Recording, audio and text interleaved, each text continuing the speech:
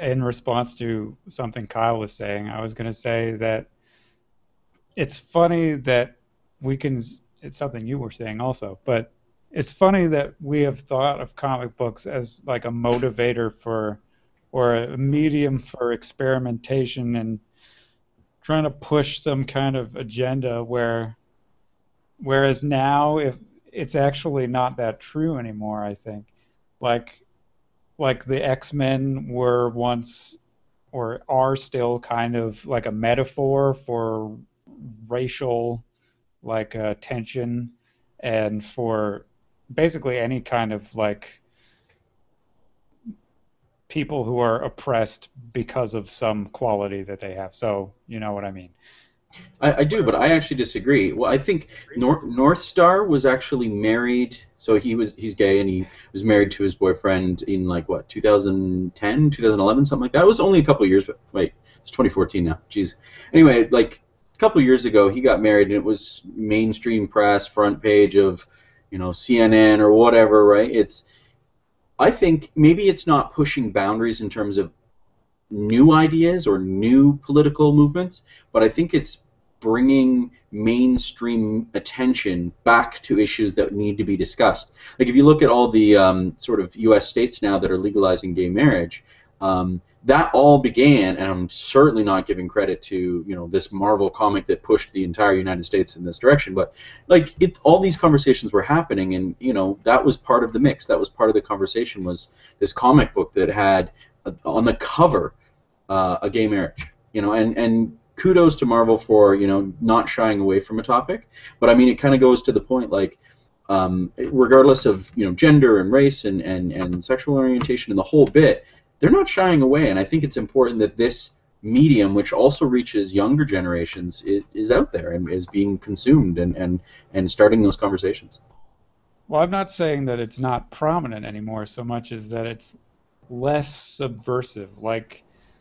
It like using the X-Men as a metaphor is more like subversive, and you can actually like you trick children into having liberal values by giving them examples of characters they care about who are going through the same kinds of things, blah blah blah. But then if you slap them in the face with a gay marriage, that's just saying here's gay marriage, this is a thing in our, I don't want to say slap them in the face because that sounds cruel, but I did already, so I'm sorry. But if it's so obvious, like if it's so prominent, it becomes less able, in my opinion, to change minds. It's more like taking a stance rather Yeah, than mine. it's become more of a political thing rather than a cultural change, essentially. And that a lot of the things I see in comic books when they do any of these changes, it's less of a cultural shift and more of a political motivation to do this, because it's not necessarily the new PC thing to do, but it's the new PC thing to do. Yeah, I don't know if that makes sense. No, not really. All right. That does make me wonder, though. Are comics pushing these ideas? Are they on the forefront of getting these ideas out there, or are they just reflecting ideas that are already in the mainstream and they're just kind of catching up late? Like, oh, we forgot we should mention gay marriage. Are they pushing the idea, or are they just kind of, once it's out there, then tackling the idea?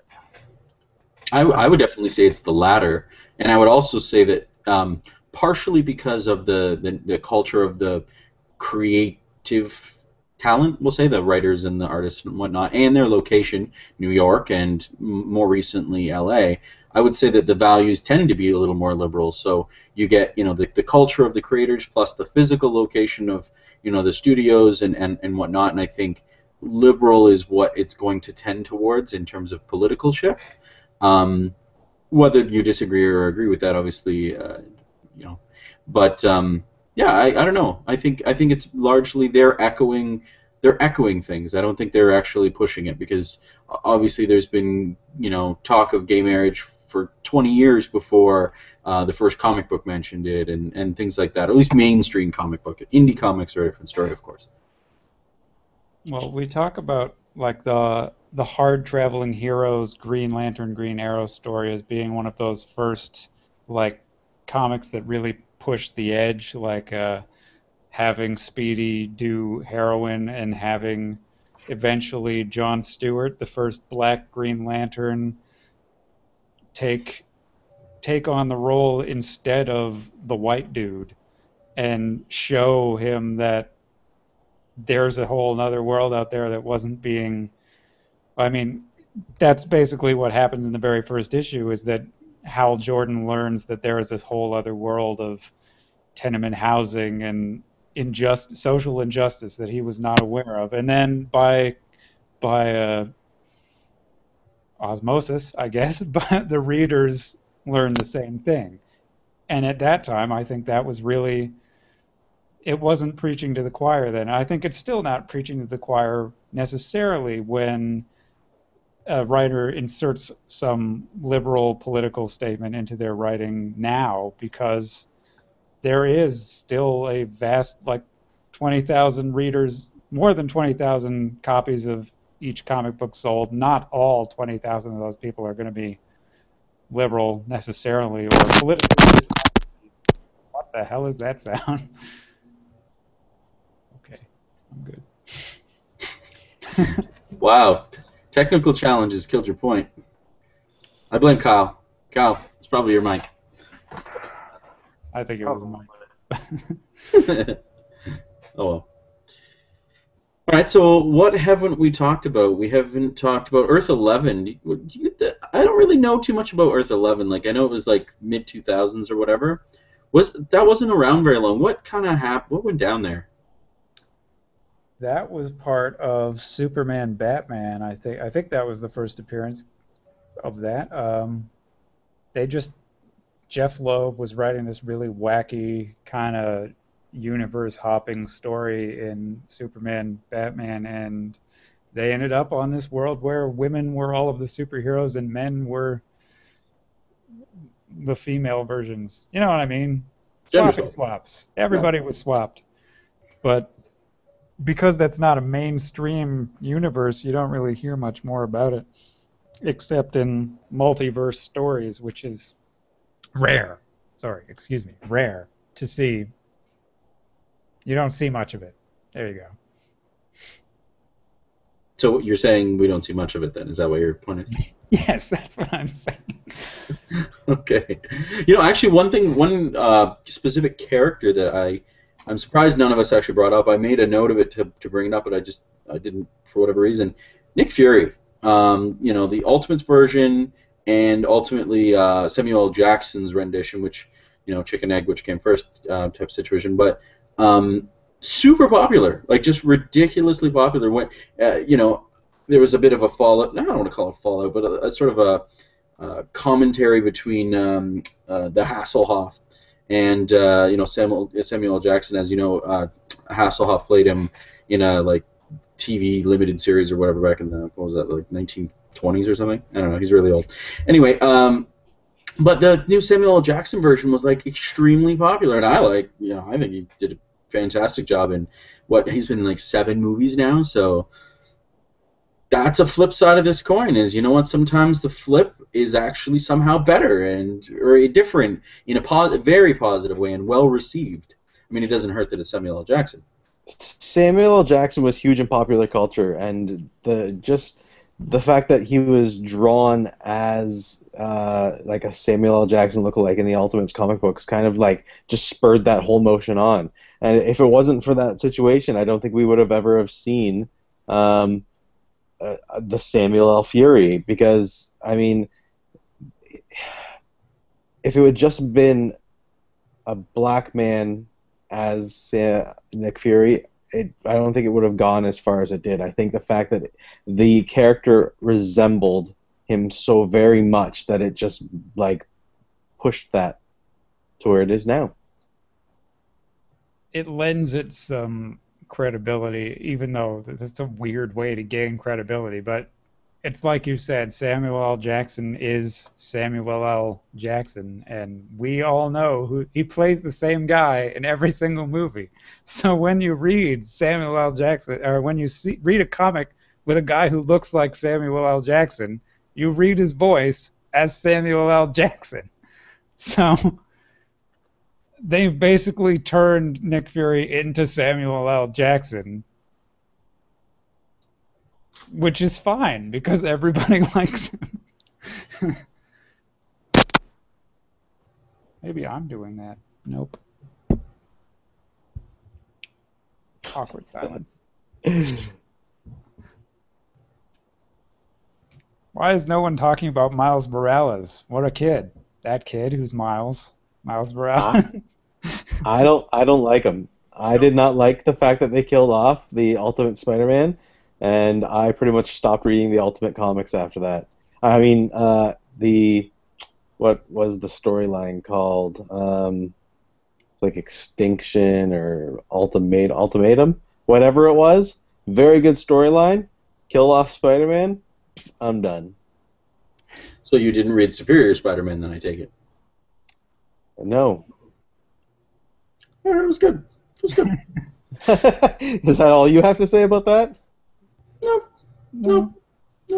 It's over now anyway. We're back with Peter Parker and the... But he's back. they got you. They tricked you. They trapped you. Like, that's exactly the problem, where it's like they kill off the guy you like, they replace him with someone new. You get outraged and drop the book, and then you never really get the opportunity to appreciate how, I don't know, good Miles is as a character. If he is good, I have never read Miles Morales, but if he's good, he's good. That's the trap. You gotta have more, like, you gotta give him a chance. Why won't you give Miles a chance, Mike? I feel like that's the same situation as Jaime Reyes, the Blue Beetle. They killed Jaime. I'm not Jaime. Yeah, Jaime.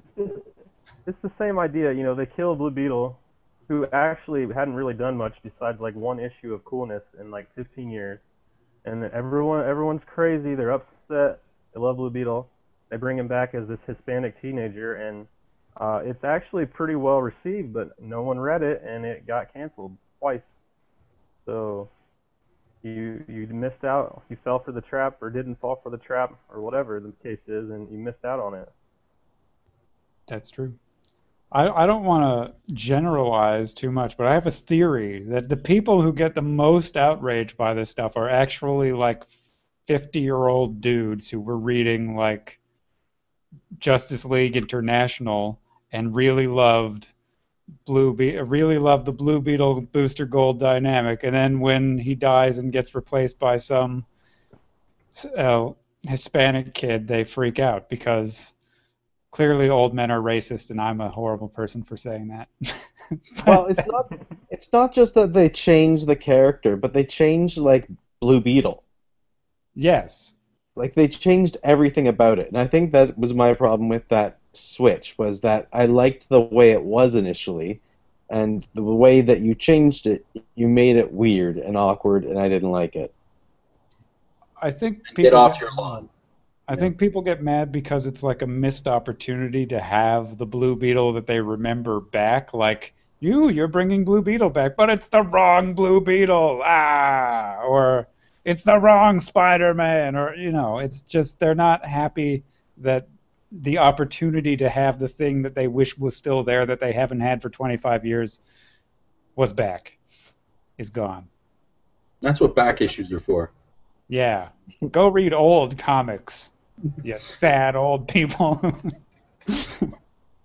I will, you young whippersnapper. One day I'll be a 50-year-old man still reading comics and think I'm an idiot. All right. Well, unless there's anything else to say, I think we can probably wrap it right there. What do you guys say? Wrap it. Wrap it up. Before I say anything else that was stupid, I thought all you guys were going to say stupid things, and then only I said stupid things. Oh, the sweet, sweet irony.